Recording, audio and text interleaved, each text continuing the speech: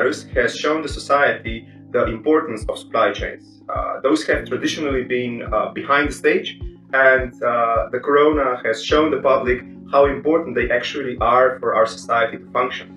And that's why we believe that our program is delivering unique value to our students in how to help the society function the way it should.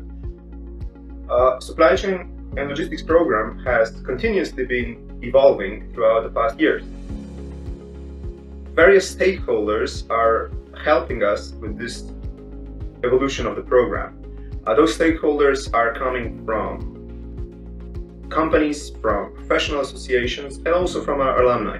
They are helping us see what the market needs, and in this situation also help us to evolve our program. Now, the change of the name of the program, which happened in 2021, is the result of these continuous changes throughout the past years. While previously the program was called Business Logistics, it has now shifted to a more broader view of supply chains and logistics, and hence the renaming of our program. I believe that the unique value that our program offers to the students is the exposure to various different companies through visits in the companies, through visits of the experts that come and teach during our program, and also through various different events that are also organized on our faculty. For example, the Day of Business Logistics that traditionally happens every year in the spring.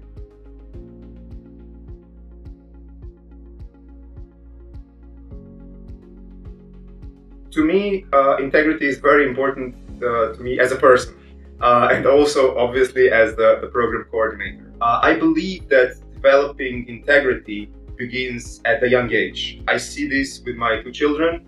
As a parent, I'm trying to build their integrity with every step I make, and I also try to do this with my students. I believe that having integrity is not always easy.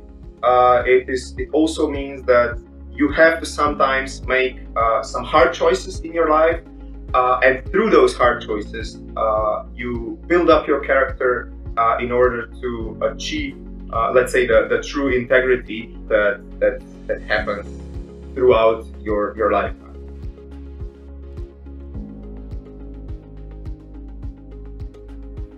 I believe that in 2021, due to the corona situation, it is very hard to pinpoint a lot of positive situations, because obviously a lot of the teaching process was done online. However, I would like to emphasize that the most positive thing of year 2021 was actually the teachers and also the students being involved with the technology that supported us for this online teaching experience. And I believe that both the teachers and the students have learned a lot about how to use technology to further enhance the teaching process.